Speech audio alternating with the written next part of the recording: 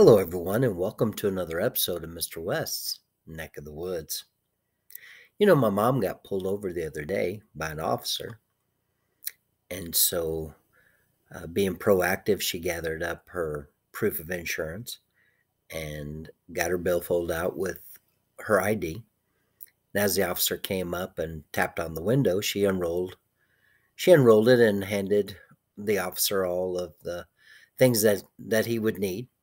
And so he got to looking it over and noticed that she had a concealed carry license.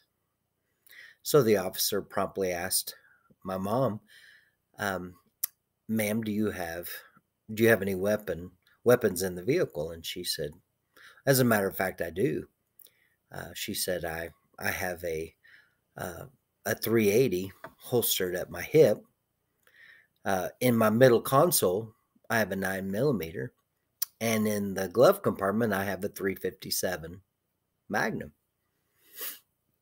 And the officer kind of chuckled and said, "Is that all?" And she said, "Well, as a matter of fact, in the trunk, I have a sawed-off shotgun."